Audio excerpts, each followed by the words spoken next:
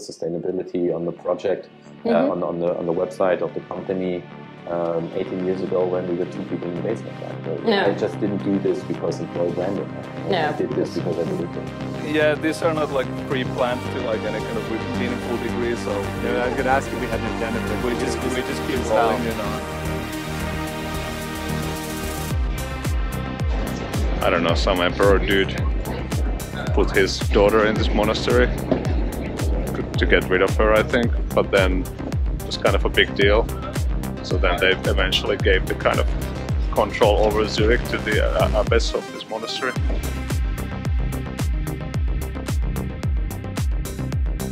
Funny, I grew up in Canada, and my summer job for multiple years was planting trees. Canadian kid, you'd finish university and you'd drive or take a train 12 hours north to the middle of nowhere, and you would pay 10 cents a tree to put trees back in the ground after all the big logging companies said, I'd clear cut these huge areas. So that's like for 3 summers, 2,000 trees a day. And I always kind of joke that I've had my advanced credit, but I think I probably long past that 100,000 tree credit that I built up. Yeah, so Bob Slinn, currently work at Funplus, the VP Business Development.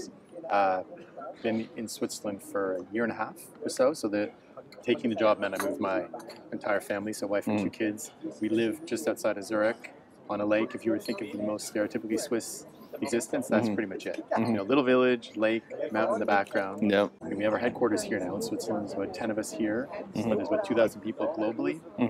And the bulk of the games teams are based in China, and all the big live games are in China. So what I'm trying to do is really expand and I guess extend our relationships with a lot of the big global partners we work with. So anyone from Apple and Google obviously are top priority, given the core of our business is on mobile, Unity, even partnering with some UA teams to make sure that we have visibility on new things happening on the ad tech. So the day-to-day relationships all live in China and continue to live in China, but I'm just trying to figure out how we can make sure we're more present and more visible. Before that, I was at Facebook, where we met originally. I was there for 8 years in London, always based in Europe, but essentially anything games in Europe, my team and I worked on. So anything from originally Canvas to mobile games to instant games, trying to make the HTML5 ecosystem work. And then a lot on creators, which we certainly, it's funny, we spent the last couple of years, I was there a lot of time trying to figure out how we could build creator ecosystems. And then now at Funplus, we're certainly working with them on marketing. So what's going on in Switzerland? Yeah, it's a good question. It's funny. We when I moved, I mean, the only company I knew who was in Switzerland was Miniclip, and they were really not really in Switzerland. They had a small presence here. And Funplus has a bigger presence, but it's not dissimilar structure, and they were very much a global company, and there's a corporate headquarters here, but there's no one making games in Switzerland. We've been looking around trying to basically figure out what's happening. Exactly that question. Who's making games? And it's obviously it's not a cheap place. It's not and it's one of these things where Berlin or some of these other markets where you have that combination of creative talent, reasonably cheap technology, and then a couple. London is expensive, but had a couple Playfish and others where you had a bunch of people who exited. Whereas this doesn't really have any of those things that create that catalyst for a real gaming industry. That said, it's interesting. ETH, which is the big tech university here, is very, very good. So you have a lot of super smart engineers, a lot of indie gamers, or 2 or 3 guys in a basement making a game and they want to put it on Steam. Most of it seems to be that.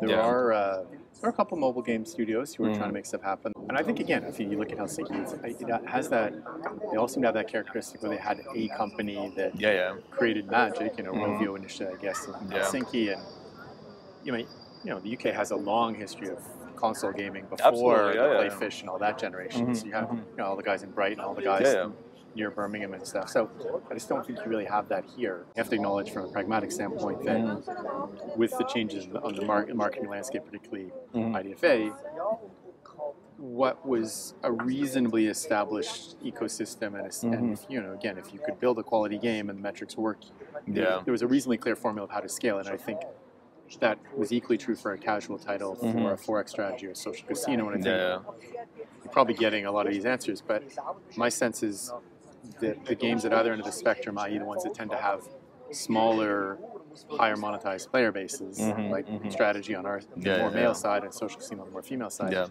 that's become extra hard just because of the cost of those players and the lack of certainty.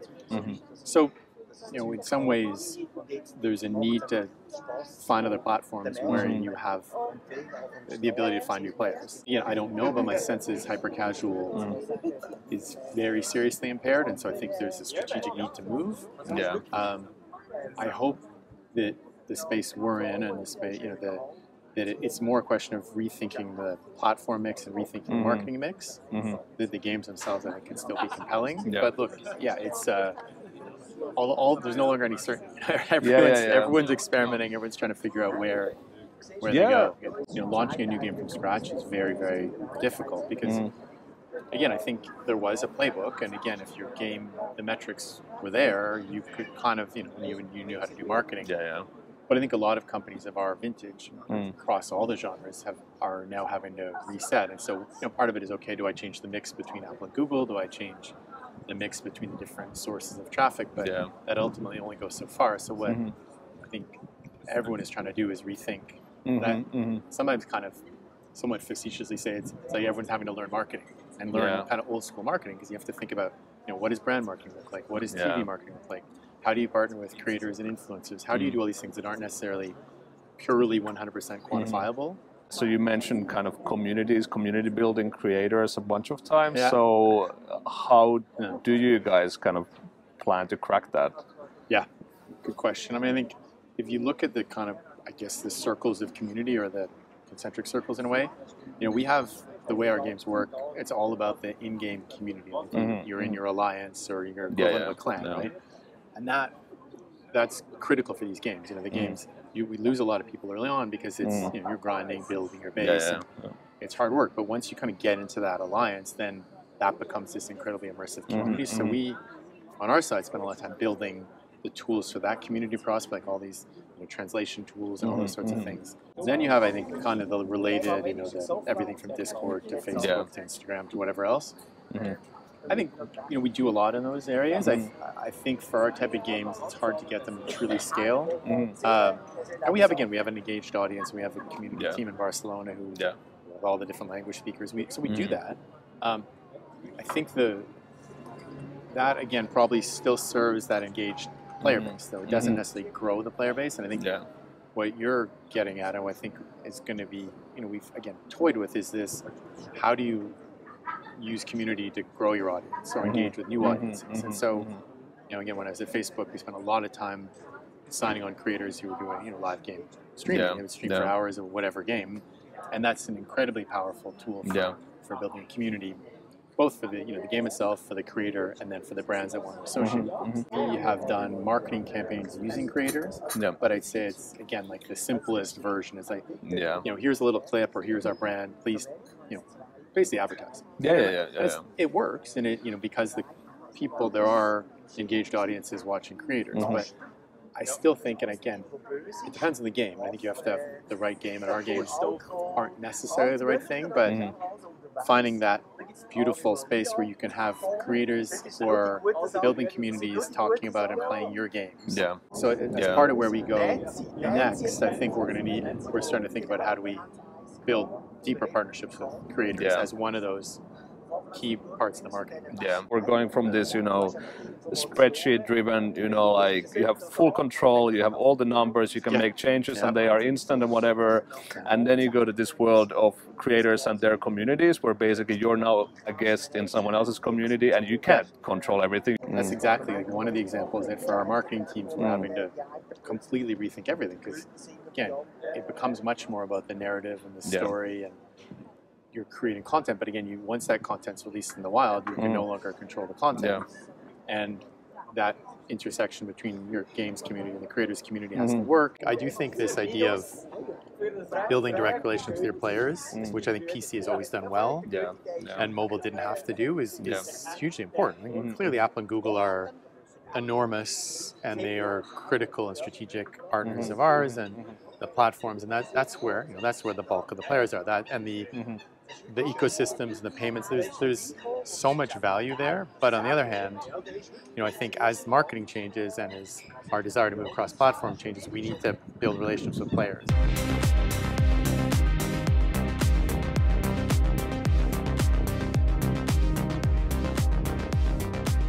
I'm Clara Rowe, and I'm the CEO of Restor. The best way we can think about to describe it is that we're like Google Maps, but for nature. And so we are bringing together nature projects, restoration and conservation projects from all over the world into a single map. And that map is a place where projects can access data, the best available public scientific data, and then have a network, a connection to each other to learn and to improve.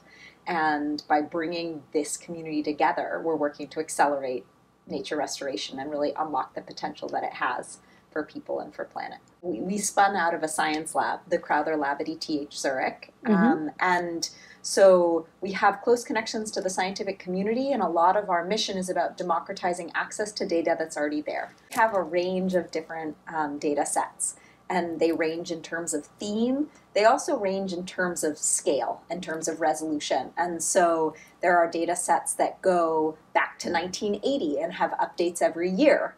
There are data sets that go back to 2015, but they have much more detailed views, right? The resolution of the data is much higher. There's three categories of things that I think is always incredibly important to think about. One is people. So what is a project doing for local communities on the ground? Is it run by local communities? Is it benefiting local communities? Is it wanted by local communities? So that's something that you should always take into account. And then what is the biodiversity impact of this? Is this something that is creating a complex system? Are we bringing back nature in its entirety? Or we're bringing back, nature as something that interacts with a broader landscape, but that is diverse? And then 3, what is the carbon sequestration potential? And in a way, that third one, it comes when we get the first 2 right. We will sequester carbon through nature when we have thriving systems that are complex and that take into account local communities so that people want to keep them. There's a lot of excitement around the potential for an easy fix to the climate crisis, right? Like, we're just going to suck all of the carbon out of the atmosphere. We have these incredible machines that can do it. Right now, it's incredibly expensive. So the question remains, what are we actually able to do at scale affordably? For us, the mission is not find one perfect data set. It is, how do we make it easier to access anywhere? And how do we make it easier to understand and interpret and actually put to use? We almost exclusively, and I'll tell you one exception, don't do the science ourselves. We simply work with scientists all over the world and take their data and we make it visible. And we focus on the product part of it and building the community who will use that data. When there are some key gaps that we see in what's publicly available, we might invest some resources there. And so we've been working, for example, on a model to actually count trees and draw the boundaries of those trees from drone imagery. And that allows you to get a more detailed estimate of restoration progress. And it actually also allows you to start estimating diversity. So these scientific papers, the ones that we're choosing, have an associated map. And that map gives a value for every single pixel on Earth. And again, those pixel sizes can vary. It can be, 15 by 15 meters, and it can be a kilometer by a kilometer or bigger. And for each pixel, they give a value. So if it's a carbon map that's mapping above ground carbon, and that basically is carbon that's in trees, it will give you a value, a carbon value, for every single pixel. And so what we do is we extract that map, we integrate it with Google Earth Engine, and Google Earth Engine allows us, because we're integrated with Google Earth Engine, allows us to give the user this very simple experience where they can go to anywhere on Earth. You can search for your hometown, you can look at your backyard, and draw a shape around that area. And we're the cookie cutter. We just go, okay, here's the data associated with that particular place that you've drawn. I always like to remind people of these 3 big numbers. They help drive me and what it is that we do. 1.3 billion people. So that's the number of people whose food security we could improve by restoring forests, by bringing more trees into agricultural landscapes. That's one. 60%. 60% of species that are expected to disappear today, we could keep if we restore forests. And then 30%. And 30% is the amount of atmospheric carbon that has accumulated since the Industrial Revolution that we could pull down if we restored forests. So 1.3 billion people, lives improved, 60% of species that we could prevent from going extinct, and 30% of carbon. That's huge if we unlock it, but we have to go fast, and we have to go together, and we have to do it responsibly.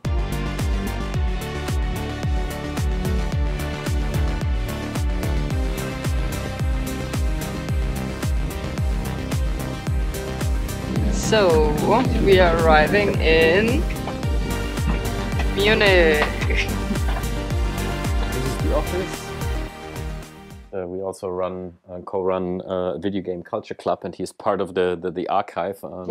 It's lots of stuff we just got a couple of years ago when the Activision office was shut down.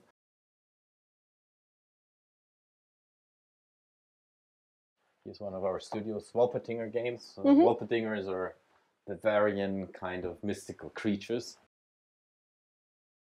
Talking about diversity, we have Portuguese, Ukraine, Kazakhstan, German, Poland, all in this room, right? So this is another thing, right? We never considered ourselves a German or Bavarian or Munich company. Yeah. We are an international company, and we always have been.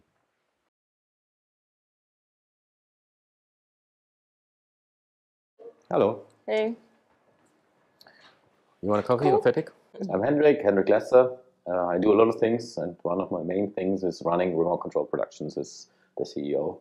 But I also do a lot of politics. I'm the president of the EGDF, the European Game Developer Federation, which is kind of a meta association in Europe where 20 national trade organizations are basically organizing it through EGDF to lobby in Brussels. As a company, one of the biggest games we did was Angry Birds Epic. That's quite a while ago with Rovio, where we had 120 million people downloading it, a lot of them playing it. So they kind of loved it. I think it's 8-9 years old, but like last year there was from a kind of medium-sized influencer kind of reminiscent video about it, loved it. So I think that was probably one of the best games we made from the family, and I was personally executive producer on it. Another one which is quite successful, is more in recent times, is the Bus Simulator from Still Alive Studios, which is a completely different game. It's very chill. You drive a bus. It's multiplayer, Unreal, PC console. So these are probably the two biggest ones. But we made nearly 400 different projects since we started with RCP. To a certain degree, define success and all this, right? You know, for example, those ones where we actually help people because it's a serious game, maybe not reaching a lot of people, but the people we reach, they can be significantly, be touched by it. Yeah. And that's what I always thought and believed in, that games are so much more than just, some funny entertainment for kids, right? Or something you do in your summer holiday in the arcades or something, right? You can basically express yourself artistically, politically, help people to understand complex topics better. And so to me, everything needs to have some meaning and is well thought through. And how we do it is that we invest into their game development studios as what's called search for equity. So we're not really paying much money because we want to be a real partner and not an investor. We always go in with a minority share because I don't want to dominate the other party. I want to be their partner, right? And ultimately, the people working day in day in the studio, they should make the decisions. And this has been working quite well. We founded the company in 2005. Now we are nearly 500 people all over in the family, lots of different companies from different countries, different backgrounds, doing different things. So for us, diversity has always been natural to us, right? This is and this acknowledgement that everybody has a different kind of motivation why they do this. So Munich, where I was born, right? So I'm really glad that I could be part of basically the developing scene here. It's getting more and more interesting, right? We have studios like Mimimi, who basically are kind of now famous and did a couple of real-time tactic games over the last years. We have a couple of still publishing houses here in Munich. Microsoft and so on is here with a German subsidiary.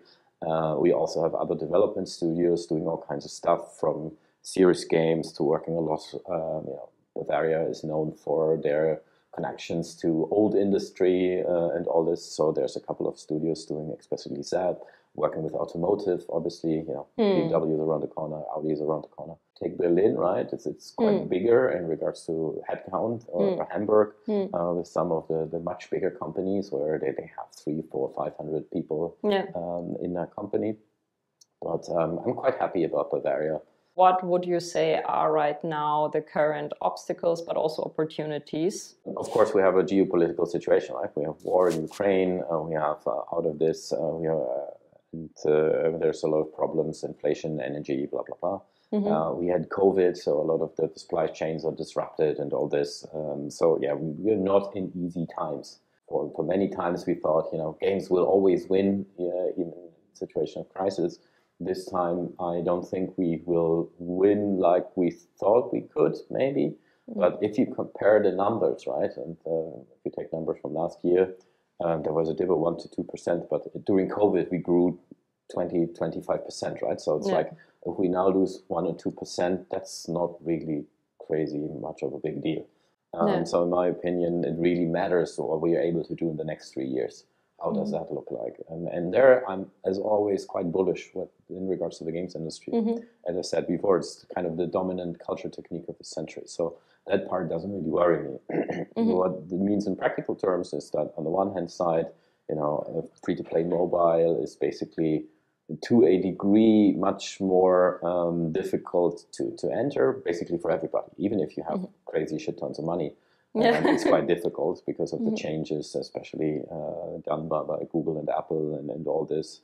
The environment has become much more competitive and expensive. And for smaller and medium-sized developers at the moment, it's a bit more tough because, again, geopolitical situation, all the interest rates are different, blah, blah, blah. Money is not that cheap anymore, right? So if you kind of into this, then you have an understanding that it affects everybody, right? The banks will loan you less money, publishers have smaller credit lines, blah, blah, blah. VCs, how they fund it, private equity, the interest rates, so kind of leveraged buyouts and so on, it's much more difficult. So all of that means that access to money, especially if you're young and wild and don't have credits yet, it's more tough than just a couple of years ago. What are your thoughts on the platform monopoly, let's say? If you talk about, the 30%, thanks for Epic to a certain degree that they, going against that, and I'm actually, in favor of this. I think, at least challenging it is a good thing. To me personally, it's not just about the 30% or, maybe dominance in the market.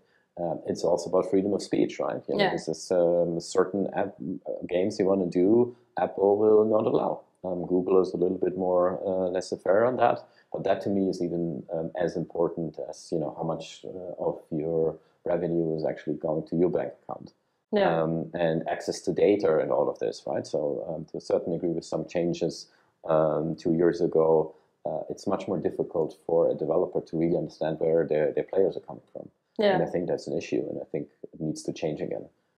So ultimately, it's about finding a fair way to work with each other. And that doesn't mean that, we're not paying anything to Google and Apple, because ultimately they provide that service, they build the hardware and all that. So, but maybe it's not 30% in the future. I grew up in a family which was very early Green Party of Germany supporters, right? So I grew up with all that, right? And I still have to admit that I even have some tics, right? Where, it already pains me when someone throws this away, or, I can't see paper handkerchiefs or something like this, right? Some of the stuff might be a little bit exaggerated, but this is how I grew up. We can basically deal with a topic in games, right? And there's been many examples, right? Mostly, of course, in strategy games. Where you have things SimCity, right? This is in the very old version already. Then at one point, Godzilla, some people don't know this, but Godzilla is also kind of the fighting back from, the planet and all this. If you look at the Japanese culture and where this is coming from, this is a reaction from Earth fighting back, right? It's not just a monster or something. And especially also in the serious games field, some of the early serious games already have been kind of tackling that. And there it's not only about awareness, but it's also about, you know, having big organizations, especially international ones, basically acknowledge that we exist, having the conversation, also for them understanding that to a certain degree they can use us to amplify the message again. Besides, you know, we run businesses, we employ people, right? So it's not, we can also tell our employees what we can do. You know, we have, for example, at RCP, we have what we call the Green Initiative, where we think about where can we save power, how can we get rid of this. And ultimately, I know that some of the people say the little things doesn't matter, right? But we have to tackle the big ones. But to me, that is only partly true, because with the little things, I affect already people around me, and they have to think about it. They can't just ignore the subject, right? And I think that is also having a long-term impact. Many people always keep saying that, you know, we have to come up with initiatives where it's also good for the business. I'm not one of these people. I get the point, and don't get me wrong. I'm not complaining if it's also beneficial. For example, in employer branding, that people see on my website, hey, those guys take care of it, or you know, at least try to take care of it. Let's work there. But as I said, I think there is a big portion of companies who, you know, if you can show them you do this, then more people play your game, that brings you more revenue, is one avenue. The other is, as I mentioned, the whole awareness, right? So more people like you guys doing it, me, you know, as ambassador of Games Forest Club, trying to talk to other people. I think that's relevant, that more people stand up and say, hey, I actually do care. So would you say for a new studio it would make sense to start off in Berlin, because in Munich? That's what they always say. Berlin, yeah. So I shaved all my hair off when I was 18, and that's when I realized that my head is like absolutely gigantic. Like it doesn't, I don't think it looks that way normally, but if I don't have any hair, it's just like, what the fuck, you know, it's like bending light, you know, a little bit. So since then I figured that I need to have something going on. I was someone from my big Thierry Henry, the footballer, the aerodynamic head. It looks small, but at the back there's a lot happening. So I always have to keep a little, like an alien thing. Yeah. I think it's aerodynamic on the bike, but I always have to keep a little bit of the mullet. Nice. I don't know. Sometimes I have this weird curls. And today is this. Yeah, me too, right? This. It's a common problem.